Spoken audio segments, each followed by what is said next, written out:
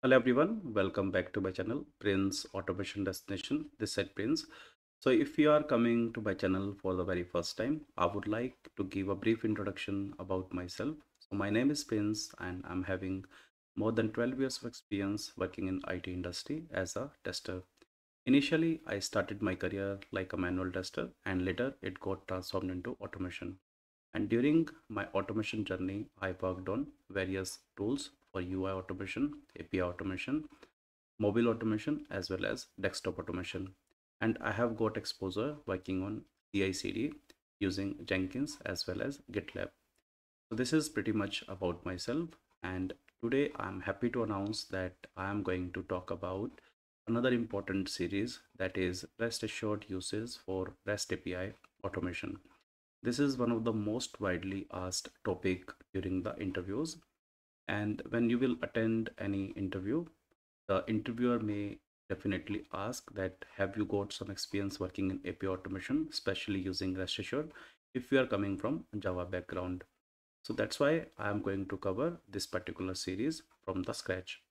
So as part of this series, we will try to understand so many things related to API. So let us jump onto the agenda. So what is REST assured? REST assured is a Java library which is used to automate the REST API. So this is what we'll be try to understand.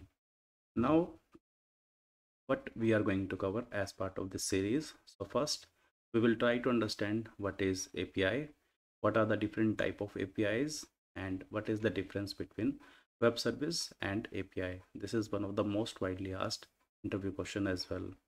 Now we will try to understand what is API testing and how we can utilize Postman to hit any particular request and what is the need of API testing. So during this particular session, we will try to understand how we can hit the request using different methods such as get, put, post, patch, and delete. We will try to understand different type of authentications needed to talk to the APIs such as OAuth2, bearer token, and basic authentication.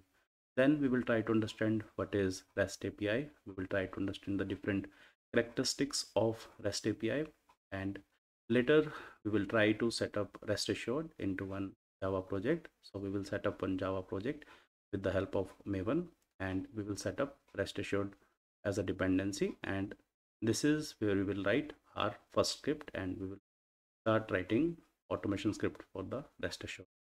Then we will try to understand the concepts of request and response specification, as well as request specification builder and response specification builder. This is also asked during the interviews. And then we will try to understand how we can parse the response from the JSON response in the form of string as well as pojo. So when we need to convert a JSON response in the form of pojo, this is where the deserialization concept come into the picture. So we will try to understand deserialization as well as serialization to parse the JSON response. So we will try to understand deserialization and serialization in API automation with the help of object mapper.